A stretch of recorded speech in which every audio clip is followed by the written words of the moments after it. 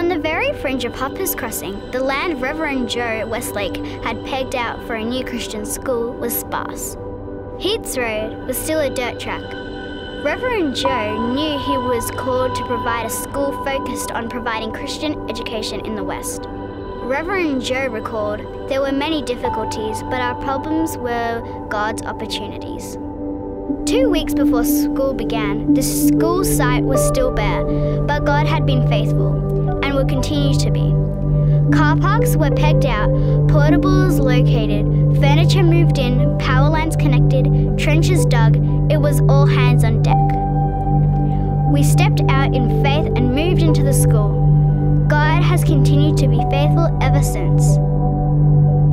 Some 37 years later, Reverend Joe could never have imagined what God had in store for the area, or for our Werribee and Melton communities, but nor would he have been surprised. In the words of the Reverend, if the original vision was of God, it is unlikely that he would change it, although he may expound it.